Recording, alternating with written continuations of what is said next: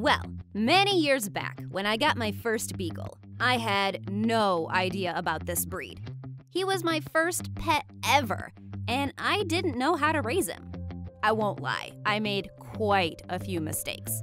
Today, I will go through all those mistakes that I made raising my first Beagle, so that you don't repeat them. The first mistake I did was I didn't give him enough daily exercise. Beagles have a lot of energy in them, and they need a lot of exercise to release it. I was always lazy for taking my Beagle out for walks. I used to procrastinate on it daily. And soon enough, my Beagle started releasing his energy on other things. He would run like crazy around the house. He would chew on our furniture. He would bark all day. That was the biggest mistake I made. Mistake number 2, overfeeding treats. I used to give him treats a lot. Well, yes, using treats as positive reinforcement is the best way to train them. However, treats should not account for more than 10% of your Beagle's diet. Overfeeding treats can not only ruin their appetite, but also contribute to unhealthy weight.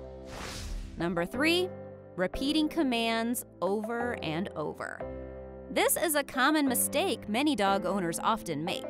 They will give their Beagle a command like sit and repeat it over and over again until he sits. This may teach the Beagle that they are supposed to sit only when you repeat a command. So if your dog doesn't follow the command, instead of repeating it, take him to another room and try again. Number 4, encouraging bad behavior. Seeing the soulful eyes of my Beagle, I often used to give him treats, even when he didn't follow my commands. This just made him more stubborn. Number 5, not socializing him enough. Yes, Beagles are social by nature. However, to highlight this quality, owners need to socialize them right from their puppyhood. Dogs should always be introduced to new people, new animals, new environment.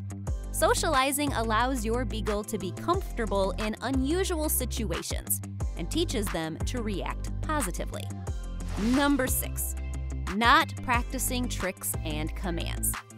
Even though Beagles are smart, they may forget tricks and commands with time. It is very essential to set a daily schedule for practicing all the commands they have learned. This not only revises the commands, but also maintains the discipline.